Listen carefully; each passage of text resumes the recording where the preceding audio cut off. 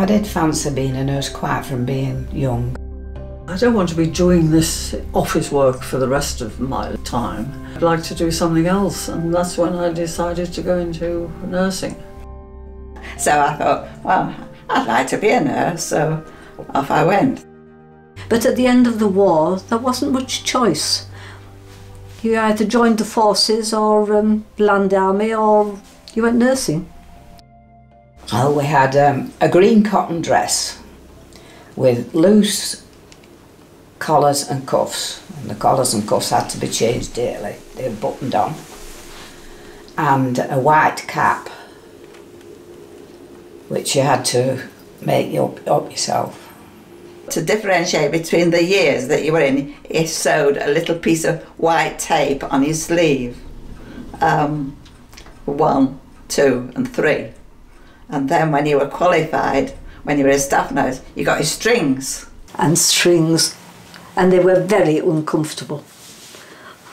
As a staff nurse you could wear strings as well, and they were starched and they hurt. We lived in the nurses' home.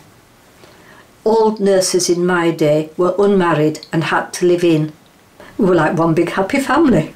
We had to be resident. That was the ruling. You had to be resident for 4 years, which was and the Royal Infirmary is almost in the city centre of Liverpool. Strict rulings about you coming and going. You had to be in by no later than 11 o'clock at night. So if you went to the cinema, you often had to miss the last little bit while you legged it up London Road to get back before the door was shut, you know, to let you in. Yeah. Strict. I mean, we were locked in at 10 o'clock. I did learn to climb up drain pipes, but not till after I'd qualified. This was the beauty of it. You know, if you'd had a bad day on the ward, you know, we would all gather in somebody's room and have a real good moan about, you know, Sister so-and-so. Oh dear me, yeah, yeah.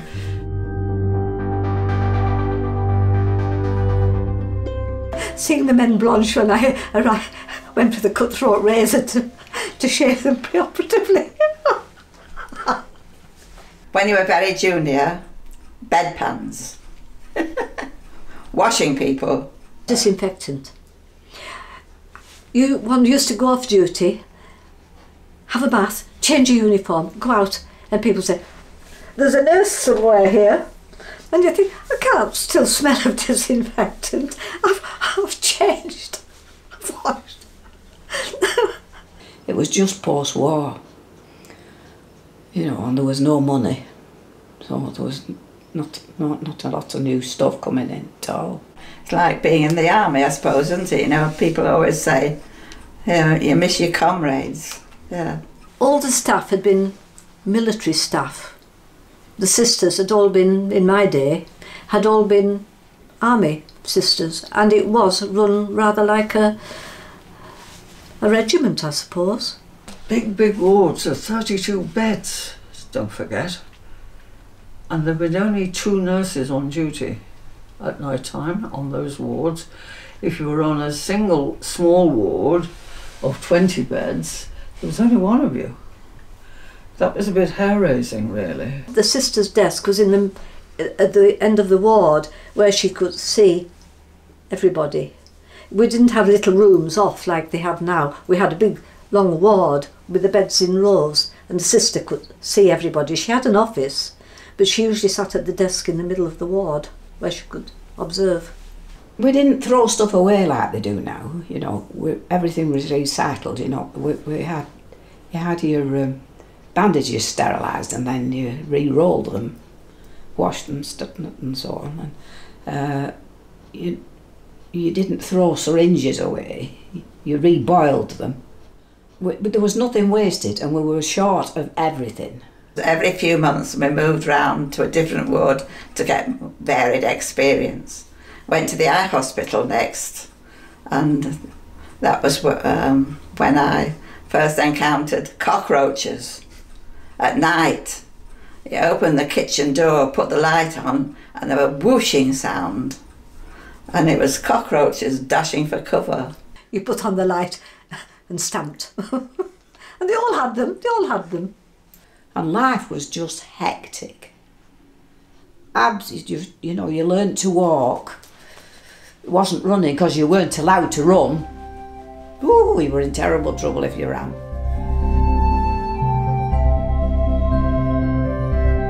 Oh yes, you didn't have red and white flowers together. Oh, that's right, yes, you weren't allowed those, they meant to death. Somebody brought her these beautiful red and white carnations, and I put them in a vase and put them in her room. And then the next morning she died. I couldn't believe it, but I got told off for that by the ward sister, who put these red and white flowers together.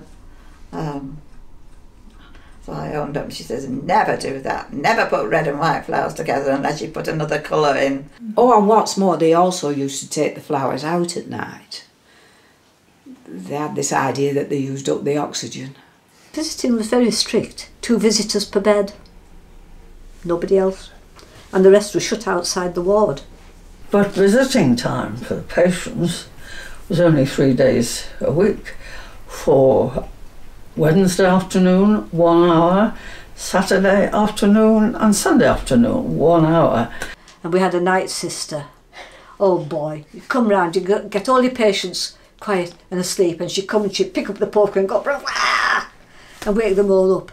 And if they'd had amputations and had a cage over the bed, she'd yank back their clothes and wake them up, and you think, it's taken me all an hour to get that poor man to sleep. Oh, she was a horror. Yeah, yes, this is just how it was. I don't remember that they ever had 5 nurses round a bed, but still. Yes, we always had forceps.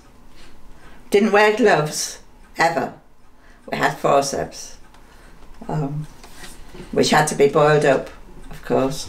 There was always a steriliser in the middle of the ward. You know, that's the bust of Florence Nightingale, isn't it? Ah.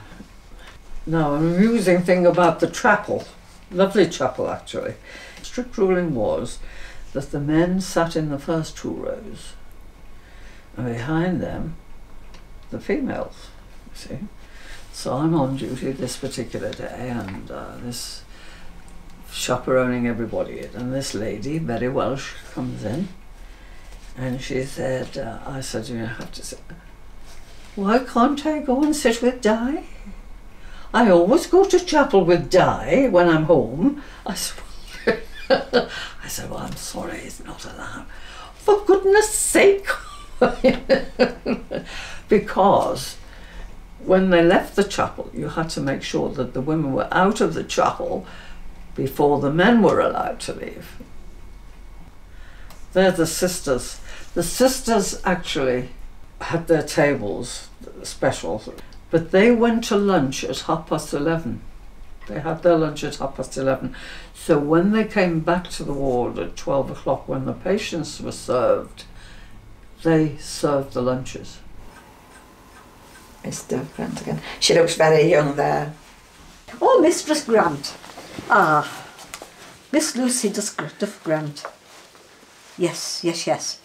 Oh, yes. Yes. Oh, very tall and stately. Quite gentle voiced, actually. She was lovely, actually. She was fair, she was kind, but she was the matron. And you know, you knew she was the matron.